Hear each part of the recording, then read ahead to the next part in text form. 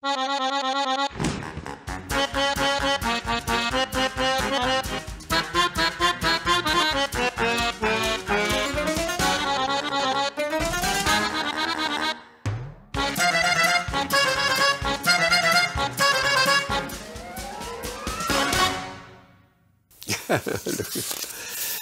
this is marvellous.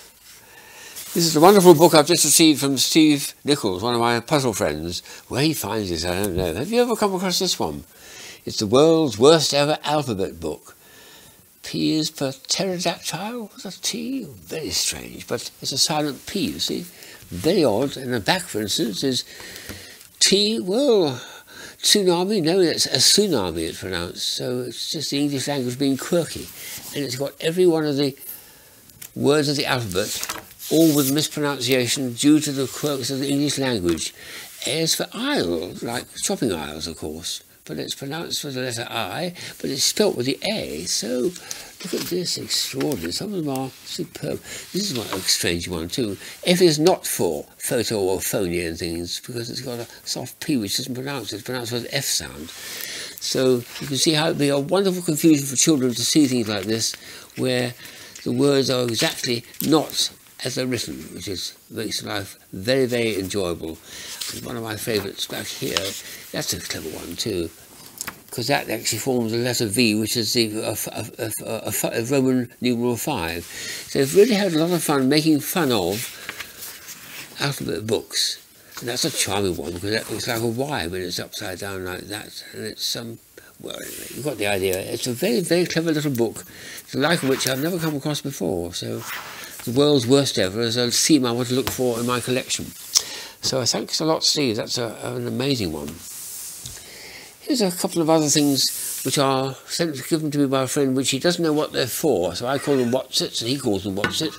And I've got to work out, show it to a number of people, and perhaps yourselves, what's it used for. It's quite heavy. It's metal. It's got a nice base to it. It's got this funny little lid. I feel, and there's wonderful thing like one of those shells you see on the beach.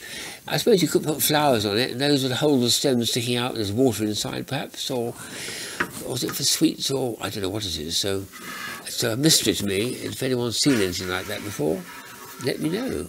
Lovely. And another one he gave me is this one here. It's got some very fiendish looking arrangements for hanging out somehow. I'm not sure what it is. And this middle bit here spins around very nicely. But what's that for? And what's all this peculiar form of paraphernalia on the back there to make it stand up with the rods and things? I can't make it out at all. It's something that's baffling me. But I've got to show it to a lot of my puzzle friends.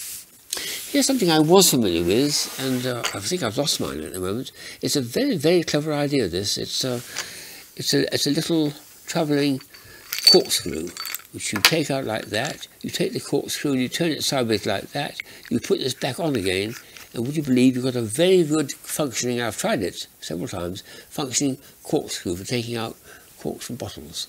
And when you finish with it, you pack it up again. And it's such a clever idea that that thing can just slip inside. There's a very sharp point, so you don't want to have that damaging you.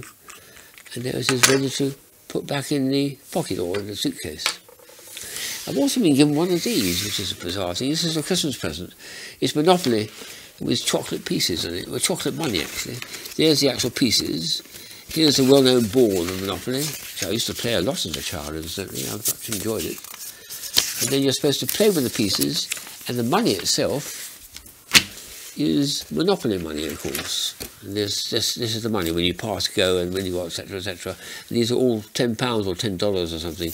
Once you use them up, well, that's it. You can't play the game anymore. Well, you could just get yourself another set of money things. But it's a chocolate Monopoly set, which I think is a very nice little sweet idea, which I haven't seen before. So very pleased to have that as well. So many things that you can admire after the festival season's over, and you can have a go with playing with, and then showing the friends, and in these cases asking them what they're for. The last item is a brilliant one from the same Steve who gave me that book. It needs a lamp though to make it work, so I'll put a lamp on. And this is what they call Lithophanes, and Steve made these on his computer. You can do it nowadays, and there's nothing much to see in them. It's very hard to make out what they are. because normally you hold them up to the light. Well, that's what you do with this, but something magical happens, which I've never seen before, and I'm absolutely bowled over by it. When you hold it up to the light like that, and suddenly the picture appears, and it's, oh, he's taken it off our website. There's a picture of me showing balloons and things, I think it is. So, isn't that clever though? It must be summertime sometime, because I'm wearing a light short-sleeved shirt. But the colour is astonishing. I've never seen that with a lithophane before.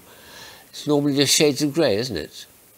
And the other one also would be shades of grey, but no, he's managed to get me in full colour. That's a picture of me. I know I shall look through my records and see when I was showing those extraordinary spectacles with lots and lots of dark glasses attachments to it, etc.